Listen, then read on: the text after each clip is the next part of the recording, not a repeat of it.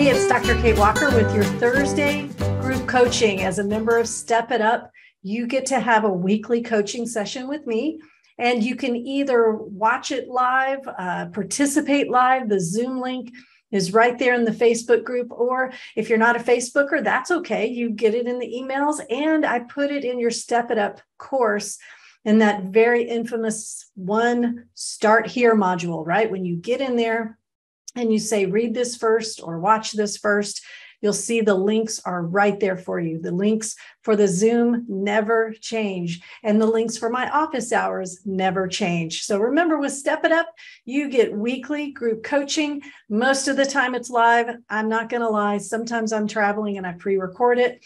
And you get monthly live Q&A with me. I call those my office hours. So that's going to be in the morning. It's Wednesday at 7:30 a.m. The dates are always announced in emails. So please check your spam folders. I know Kate Walker Training emails sometimes like to sneak in there. And some of you have spam boxes like Hoovers, right? Like those vacuum cleaners. My goodness. So always, if you think that I'm ignoring you or you haven't heard from me in a while, check your spam box. And if you're tired of me, then just set me to spam, because at least you know where I'm going if you need to find me. All right. So today's training is all about finding your passion and why it's so important.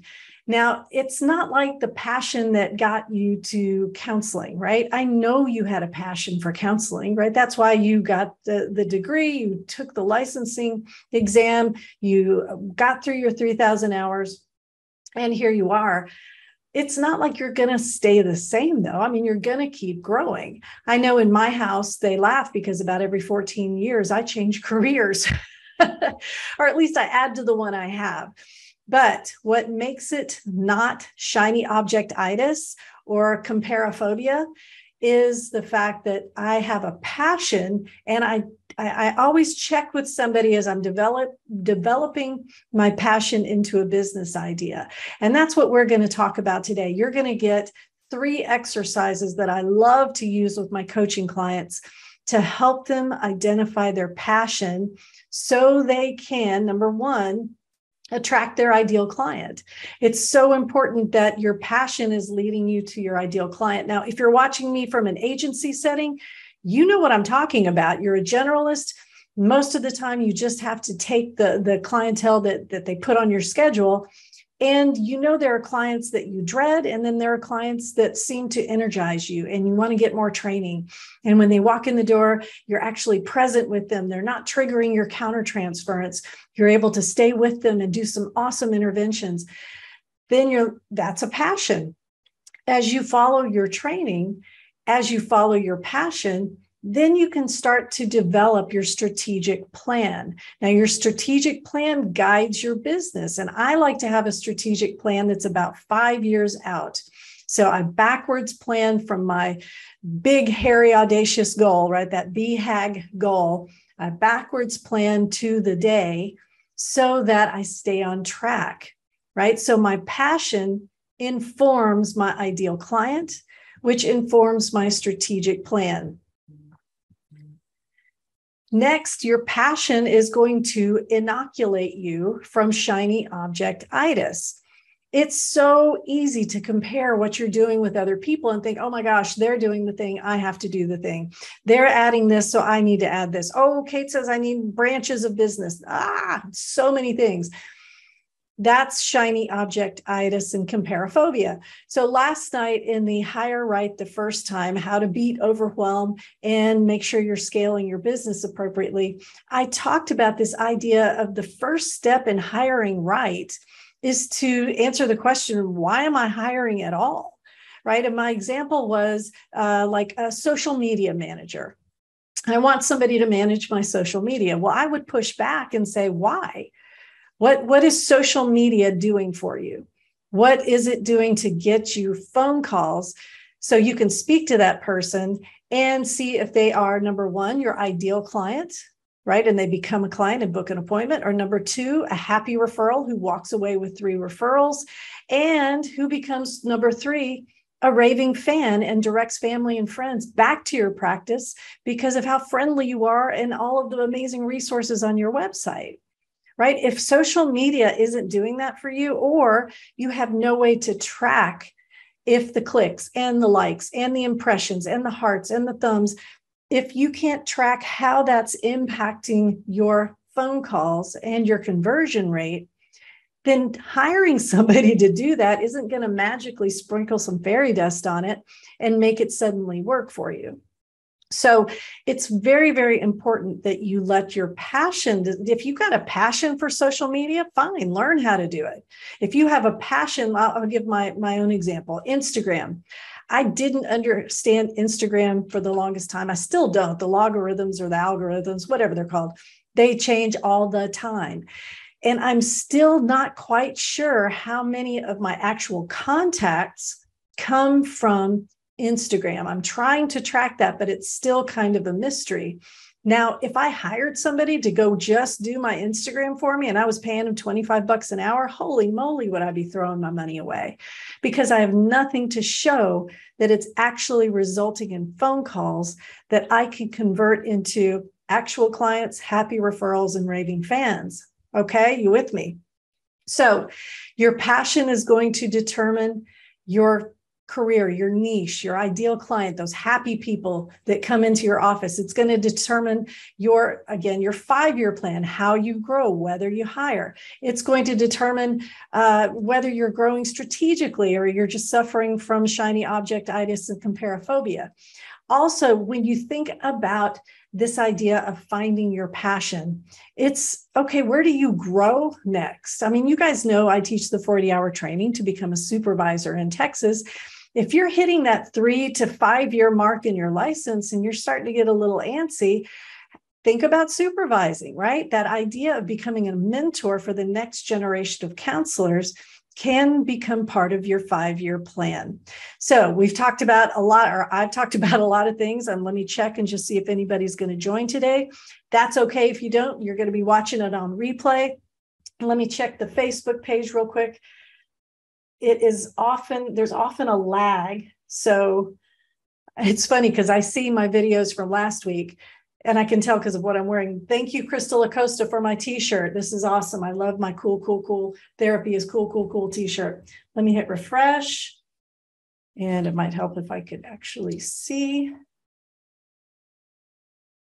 Okay, so I don't see any comments yet. So if you're trying to comment, give me a second and I'll go back. If you're watching this on a replay, just make sure you tag me so it shows up in my notifications and I'll jump back and answer you in the thread for this video. Okay, so we have lots of new Step It Uppers. I hope you're here. I hope you're watching. If you're watching me on YouTube, awesome. Thanks for watching. Don't forget to like, subscribe, all the things. So here's what you're going to get from me today. Classes. You're going to understand today how to niche faster and pivot sooner. I'm going to give you'll get some questions that you can ask yourself. I'm going to take you through those exercises and you'll get to, hold on. No, I think that's it. All right, I'm going to screen share. So how do you find your passion? Well, the exercise that I love, one of the exercises that I love, looks like this. No, I don't want to end the meeting. Please don't end the meeting. Share. See, I'm going to leave these on. All right, here we are. So beginning with the end in mind. So if you're a Stephen Covey fan, you recognize that term, beginning with the end in mind. That's from the 7 Habits of Highly Effective People. One of the 7 habits is beginning with the end in mind. Now, early in my career, I honestly had no idea what that meant and how I could possibly understand that, right? As a 20-something, 30-something, I don't know what I want. I just want my kids to be fed. I want my groceries to be bought. I want money in the bank and maybe a nice trip to Disney World every once in a while. So this is a really important question. And the prompts that I offer are wealth, legacy. Sell just means you want to create a business or a practice that you can value enough, create enough value so you can sell it someday. And then the 4th is achieving balance. So I'm going to go through those. Imagine wealth as not necessarily a Bentley in your garage, if that's what you want, that's awesome. You do that. Wealth is more about safety and security, especially in your later years. And right now, if and when emergencies happen. So that safety and security can be mitigated or enhanced, I should say, by wealth. Now, money is not a bad thing. And I've talked to you in other videos about how to add additional streams of income to make sure you can take those sick days, buy new tires, get little Tommy new braces. But when you think about wealth, that definitely is a focus for a practice. And if you are doing all these shiny object things, and somebody like me sits you down in a coaching session, and I'm like, hey, you know what? 90% of these things aren't bringing you income or clients. They're not creating raving fans. They're doing nothing for you, right? Being willing to chop those out and focus on the things that bring in the cash, that would be how you design your 5-year plan, your strategic marketing, et cetera, from here on out. It's hard to do, but I also want to take you a little step further. You can only pick one of these. You can only pick one: wealth or legacy or sell or achieve balance. I'm not saying that forever. I promise you can change. I'm very flexible. But for right now, if I said you needed to design a strategic marketing plan and a 5-year plan based on one of these things, what would you need to change in your practice today? If your passion is legacy, if you're creating a practice that your community is going to rave about, or perhaps you can even leave to one of your kids who becomes a counselor, that would then alter your marketing strategy and your 5-year plan. Maybe you are later in life, or I hope you had this idea early in life, of selling your practice. Well, practices aren't very valuable. I mean, if it's a couch and a computer and, maybe some office furniture, we're not like an insurance company who has a book of business, right? We can't sell our client list, right? All you can sell are assets, hard assets, or your name, your good name.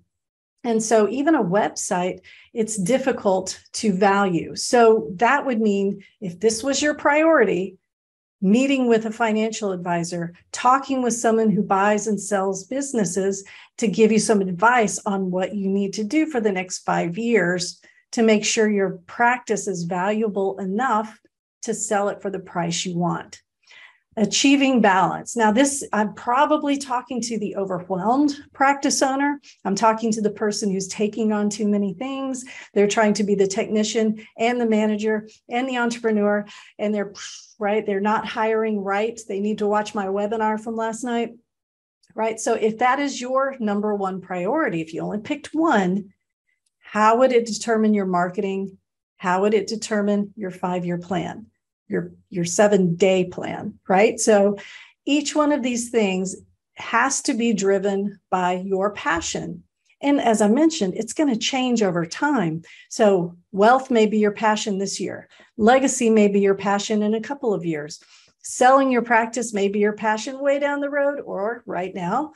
And achieving balance, if that's your passion, come and see me, right? We need to sit down and look at the things that you're doing too much of that aren't bringing you a return. And I bet you it's really one of those other things. But I don't know. We'd have to sit down and talk about it. All right. You remember Step It Uppers? That's you. You get discounts on consulting. That's in your Step It Up profile. It's down in the section under special tools. I'll have to look at that. Anyway, it is in your Step It Up profile. All right, let's keep going. Another exercise I like to do with my coaching clients is a 3 and 3 exercise, right? And you're making a list of the 3 things you love and the 3 things. I didn't put the 3 things you hate. That's the question that I would ask my kids at dinner time. Tell me 3 things you love and 3 things you hate. Mom, okay. But it strikes conversation at the dinner table. I thought it was a great thing. So 3 things you love about your life right now. Now, you notice it doesn't say 3 things you love about your practice. No, 3 things you love about your life. Now, if your practice makes it on the list, awesome. If it doesn't, that should tell you something. the way I phrase the bottom three questions are three things I would tell younger me to change so that right now I would be doing, owning, sharing 1, 2, and 3, right? So if I wish that right now I owned a storage unit, I would say that I would tell younger me, you know what? In addition to counseling, please get your business real estate license. Please start now so you can be a broker in 5 years. Please talk more at chamber meetings with people who deal and wheel and deal with commercial properties. So thinking about what your passion is right now, what would you have told 5 years ago you, 10 years ago you, right? What would you tell him or her that would have resulted in you having what you wish you had, or doing what you wish you were doing, or sharing with someone else something else? All right. So I like this because it gets very specific, because you know there's a 5-year you from now, right? They're out there. A 10-year from now you exists in the quantum field, in a parallel universe. I don't know, whatever you ascribe to, but they're out there. And they're either giving you a hug right now because you're having this conversation with yourself, or they're like, I hope they do the right thing. So I prefer to lean on the side that they're giving you a hug, right? Because you're awesome. You're doing great. You're here, right? You're doing all the things. All right, let me check. Okay, no comments. That's okay. I'm going to keep pushing on. Here is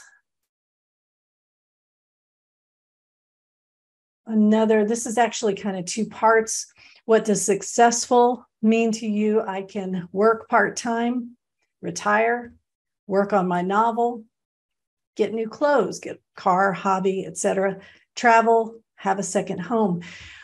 If you're still counting on your client income, and I'm talking to you practice owners, not agency folks or school counselors, if you are still depending on this sort of dollar per hour, it's going to be very stressful if these things come up and you haven't planned for it, right? Retiring, or if you're trying to take a couple of days off and work on a hobby or a novel, or you do need new tires, right? So this is another clarifying exercise. If you're stressed because you don't have a financial bridge or a supportive partner or another job that can help you sort of fill in the gaps if something comes up, that's going to make it hard to be in that entrepreneur mode because of fight or flight. So defining success is another way to plan ahead and course correct, right? Because remember, passion, the 2 things I told you it could do, right? It could help you get your niche. I have niche. I don't know how to say it. That's right. You'll niche faster and pivot sooner. So if something isn't working, right? If you decide you want to start counseling, trapeze artists, and you're just not filling those ranks, right? You're not getting enough clients or potential clients to call or email. You're not able to convert enough into actual clients or referees or raving fans. Pivoting, finding your passion is going to help you pivot faster. When something's not working, you got to pivot. And if you're being led by that shiny object-itis and comparaphobia, you may pivot in the wrong direction. So knowing you're in a dollar per hour space adds stress to that, which means you're going to be making decisions that are kind of based in fear. All right. Last but not least, in 5 years, I see myself exercise. I love this because it takes everything we're talking about and it turns it into sentences, right? So for those fans of narrative, which I am, I love narrative models of therapy. This is where the narrative can change, right? In 5 years, I see myself making a living from the books I have written, or in private practice, part-time or full-time. I see myself directing operations at my own nonprofit. So if a nonprofit is your dream, I see myself developing successful online continuing education. I see myself teaching as a professor at a university or something else. I mean, this is where you can really put your dream on paper and then put your money where your mouth is and start making pivots and changes so that that is now part of your 5-year strategic plan. Okay. So this training, I talked to you about how passion isn't just kind of a, I don't know, touchy-feely thing. It's really designed to help you make strategic decisions based on facts that will help you course correct and land on a practice that isn't going to burn you out, right? You're too important to lose to burning out, giving up, not knowing the rules, going broke. You're too important to lose. Your community is going to count on you. So you've got to make these pivots. You've got to be able to find your niche so you can make a living doing this thing that you love. It's not going to stay this way forever. You're going to continue to pivot for the rest of your career, right? And read that lifespan book. Remember that lifespan course you had to take back at university? It was the real deal. You keep growing and changing from here on out. So let's plan your business accordingly. So if you have questions or comments, you can always throw them in the thread here. I'd love to hear your thoughts on this. I'd love to hear how folks have created their own pivots based on their niches. Remember, this month, if you're watching this on replay, we are in September. This is September 1st. This month, we're going to be talking a lot about supervision as a pivot. And I'm inviting in Amanda Esquivel to come talk to us about how she used supervision to build her dream practice. And it's awesome. All right, guys, this is Dr. Kate Walker. Thanks for watching. And I'm going to stop the share and end. Here we go.